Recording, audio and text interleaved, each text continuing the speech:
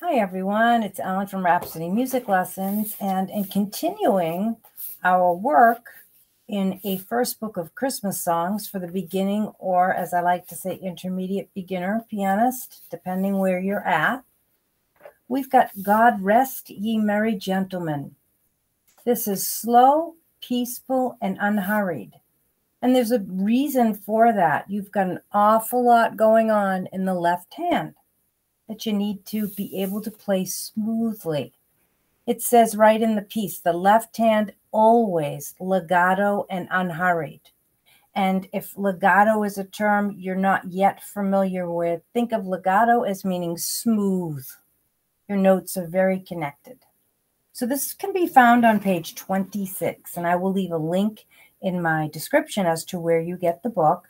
I'll take my time throughout this so that you can see what's going on with that left hand. There are several times that you retard in the song, and there are fermatas in this piece as well.